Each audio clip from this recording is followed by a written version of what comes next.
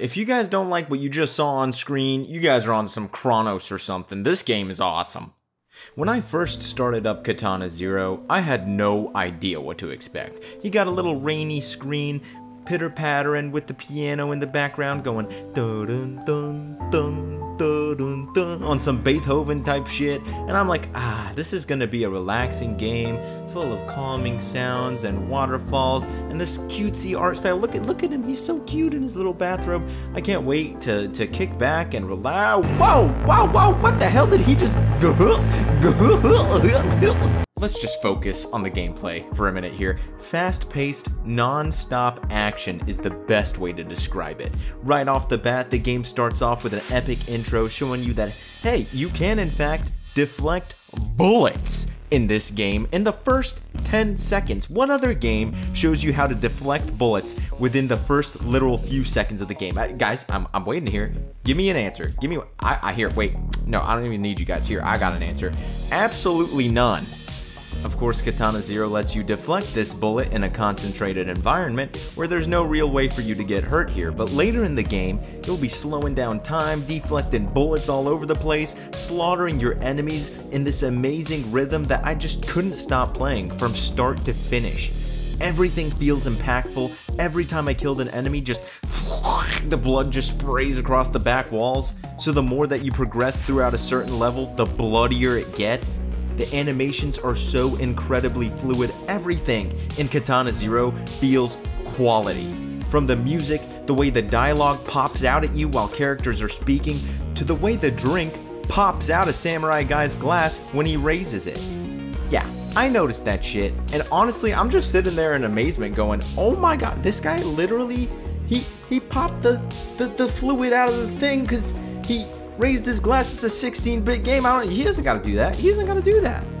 I know 99% of people really didn't give that a second thought, but I'm sitting here going, this dude really cared about every single aspect of his game. And did I mention Katana Zero was developed by a single person? Do you know how crazy that is? I thought an indie studio with at least 100 people made this. It took this dude 6 years to make this game, and I shit you not, I beat it in a single day. The game is relatively short, but you have to keep in mind what's here is absolutely amazing.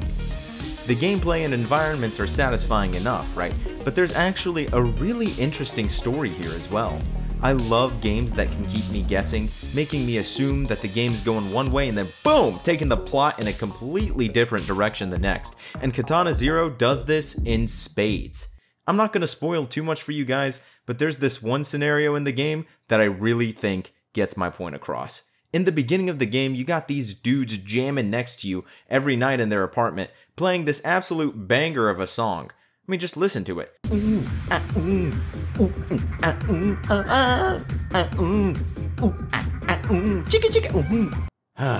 Just me? Okay. Anyway, one night, all of a sudden, the dudes aren't partying anymore. Alright, that's kind of weird. They did that every night before tonight, but whatever. Maybe they just went out to get a pizza or something, who knows. So anyway, this girl brings you this random ass tape, and you're like, okay, I guess I'll pop it in the VCR, and oh my god, these dudes are getting tortured. It's such an eerie tape, and for the rest of the game, your neighbor's apartment is completely quiet. It's no longer playing that banger of a song. Come on guys, you know you like that shit. Now, I'm not going to give any context or any more spoilers than that, but the curveballs this game throws at you are just absolutely insane. One thing I will say that disappointed me about Katana Zero, because guys, you know it's all not rainbows and unicorns, is that it gives you the illusion of choice. On my first playthrough, I was thinking, oh, what if I did this differently, or said this instead of this? What if I don't do this specific action, so then this event won't occur? And on my second playthrough, I tried a bunch of different stuff. And while there is a lot of variety in the responses that characters have to what you say, the game does ultimately move in one direction. I thought I could spare some characters from being killed or act like a complete asshole and just kill everyone in the game, but most of your choices don't matter that much in the end. There is a secret optional boss that can be unlocked through specific choices that you make throughout your playthrough, which I will say is pretty cool. And I did also really like the dialogue system, where you can shut up people quickly if you just don't want to hear what they have to say, or listen patiently and come up with a response. More games need to do things like this, because I absolutely loved it. I really wish this game were longer too, but there is a good bit of value you can squeeze out of this game, especially if you want to see everything that the game offers. My playtime on Steam says I've played the game for 7 hours, but I can assure you it was 7 hours well spent. I think the fact that the game is so short is why the developer was able to squeeze in so much quality. I really can't think of much I would change about Katana Zero, and if you guys have been watching me for a while, you know how much of a critic I am when it comes to video games. I don't even like God of War, for crying out loud, so when I say something's good, you guys gotta know I'm speaking the truth. Fortunately, there is definitely a sequel in the works, as the game's ending leaves you with a bit of a cliffhanger and a to be continued screen. And honestly, for the first time in a long time, I can't wait to see what Katana Zero 2 has in store for us. Go buy Katana Zero. I think it's still on sale, I hope.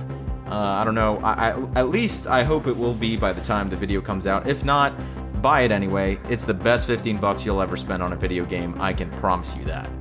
Anyway guys, you know what to do. Slash that like button like Katana Zero and subscribe, because I'm about to go party with my neighbors.